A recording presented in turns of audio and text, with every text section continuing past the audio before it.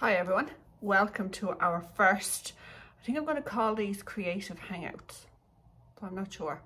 Well, we're going to say creative hangout, and it's going to be about 15 minutes where we are going to not answer the phone, not have to make, cook, clean or tidy anything, not have to answer kids, just literally our 15 minutes roughly to just create. So whatever it is you create, whether it's art, whether you're an illustrator, whether you want to edit photographs, whatever it is you do, I want you now to go and gather your supplies and come back, and I'm going to paint an abstract landscape. I'm going to show you all the stuff I'm going to use, and then we are going to take 15 minutes of peace and quiet where we are going to create whatever it is we want to create in those 15 minutes. Now, I would love if you create these, whatever it is you do, that you would share them to your social media and put a hashtag in creative hangout and see, can we see each other's whatever it is we share. So I can't wait to get started. So here's what I'm using. So I have a Seawhite concertina sketchbook. So it opens like this. And it is for the paper's mixed media. So it's quite heavy. These are ones I've already done. And this is one I like to do my landscapes in. The other thing I have is tape. We're going to tape the edges. I have picked a selection of Neo Color 2 pastels, and they're all kind of complementing each other's colors. I also have a few Rembrant chalk pastels. And I know you're probably saying, oh, don't mix them all together. But I like to just mix everything together. So I have a few, they're same, close in color to those guys. And then I have a blue. I have also different paints. I have Prussian blue. I have azure blue. I have a lemon yellow that I might use. I have a cadmium orange I might use. I have a green, pale olive green, and white. Loads and loads of white. So this is what we are going to use to make our abstract landscape. Now you can use the same stuff if you want to use the same as me, you can. And next week, because this is our first one, I know it's a little bit hard and it'll take a little bit of settling into videos, but the first thing I like to do is tape my edges, because I always think it looks kind of finished when you can pull off the tape at the end. It's also my favourite bit, if the truth be known, it's actually my favourite bit of painting, is to pull off the tape at the end. Now, if you have a tape that tears your paper, the trick is stick it on your clothes a few times and pull it off, and it actually takes the stick off your tape. And it doesn't tear as much. Some of them are desperate. Some of them actually tear lumps out of your paper, which is really annoying. So now, when we have it taped off, we're going to get started. Now, you probably noticed and went, Elaine, you've no brushes. But no, I'm no brushes. And what I'm going to actually do is I'm going to mostly use my non-dominant hand. So I'm right-handed, but I'm going to use my left hand mostly for this. And I'm going to only use my fingers. The thing I do is I use my Neo colors, and I literally think about top of the painting, bottom of the painting, sky, and I literally scribble. Just whatever way, whatever notion takes me. I try not to think too much about the shape it's going to be, and I just let whatever way feels good, I just let it flow. I like the dark in the middle. I think we'll have a cross sky today.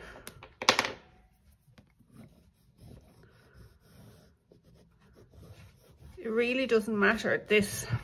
Sometimes people think you have to be really exact and where is all the different colors going, and where does my sky go, and which you can, that's fine, but sometimes it's nice to scribble like you're 4 years old, you know.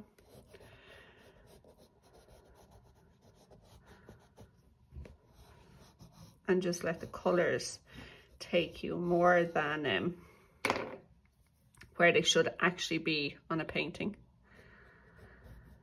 I love orange. It's one of my favorites. One of my favorites. I love a little bit just to add a bit of color to it.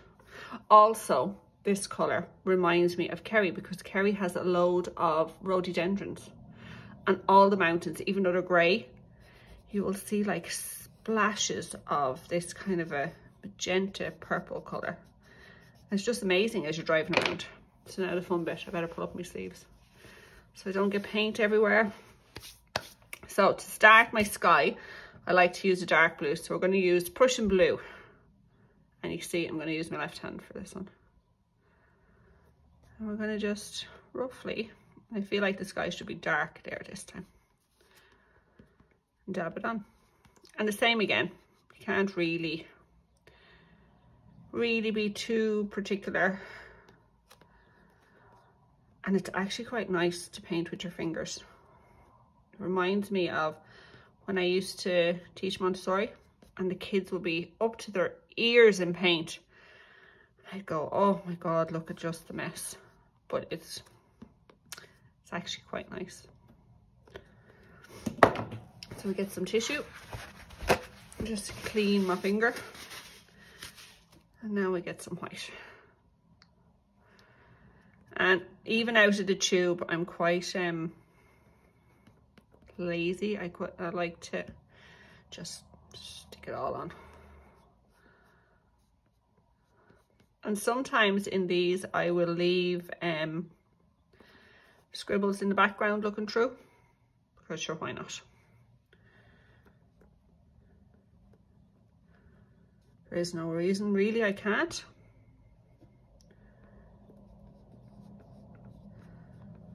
I also at times like to scratch back into my painting, which you'll see, and like that. I don't have any fancy tools for that. I use just a plain old, you know, a kid's little small ruler, or a palette knife sometimes.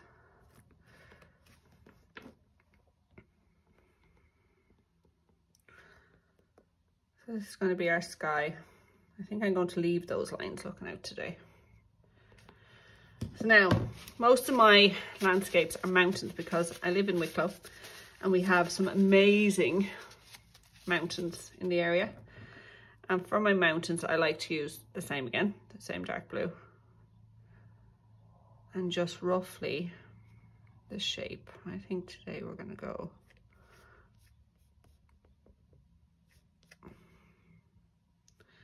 this way. Now, sometimes I cover up everything that's underneath. As you can see, I'm covering up the colors here, but we'll put them back in as we go.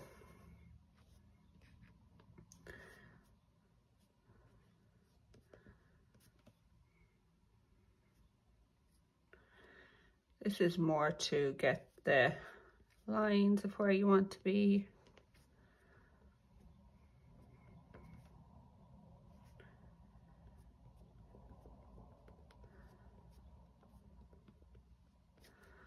My mountains are dark today. Must have been.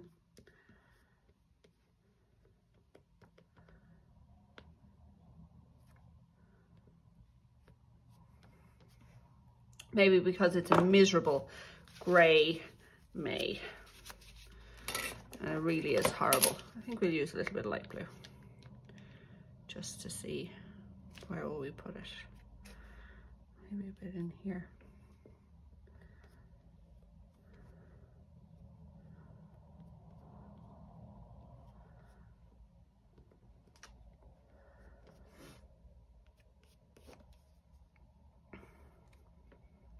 So really, you can put colours anywhere, and I know they're not landscape colours at all, not even remotely, but That's the great thing about art. It really doesn't matter. A little bit of this green.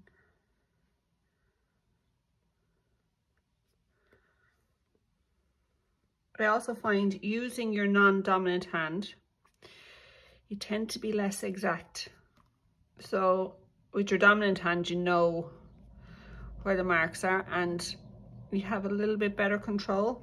Whereas your non-dominant hand, well, I find I have very little control. I am literally nearly lost. Sometimes it does its own thing. Now also this time of the year, we have gorgeous fir bushes. I'm not actually sure what the official name of them are. They're yellow, we call them fir bushes. And there's lovely splashes of yellow everywhere. So I put in a little bits of yellow.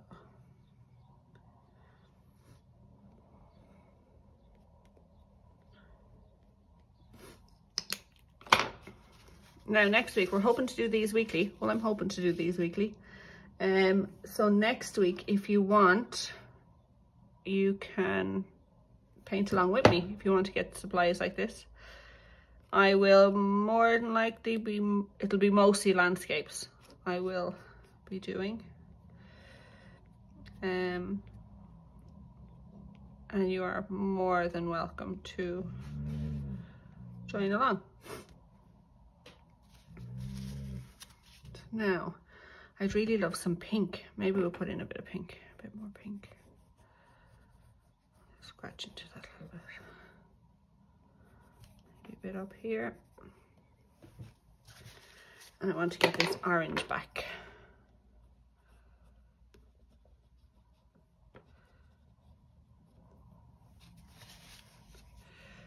Just, I like it looking out a little bit.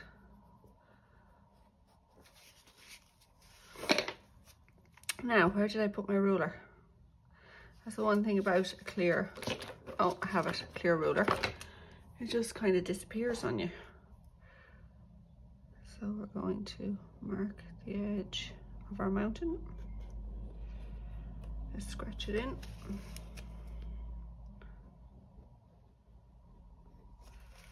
And you can see sometimes the other colors peep out from underneath.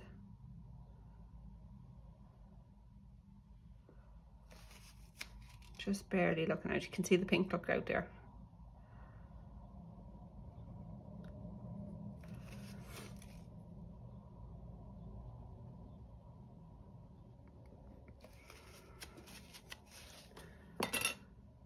Now, let me see. We need something here. Let's see, where's my chalk? I'll just put a bit of orange around.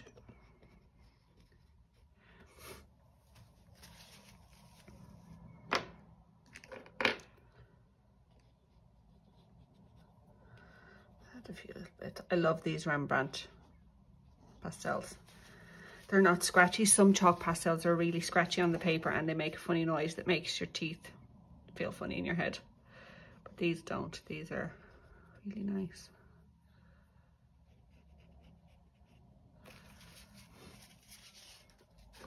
There's a little bit of green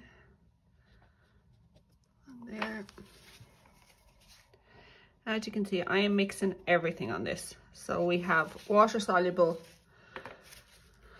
Neo color, we have chalk, we have paint, all mashed together. But it's fine. It's fine. Now, do I want something in the sky? Maybe a bit more here. Here.